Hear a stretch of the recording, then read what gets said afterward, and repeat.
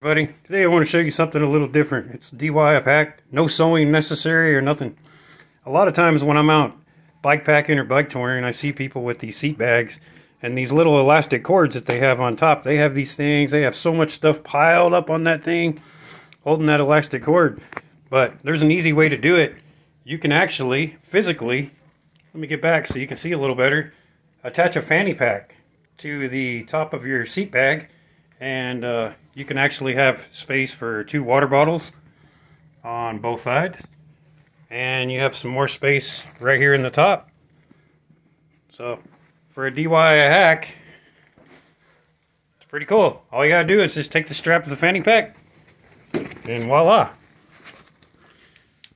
just tie it around the bottom, snug it down, and there you have it. You have more space on your seat bag. Thanks for watching.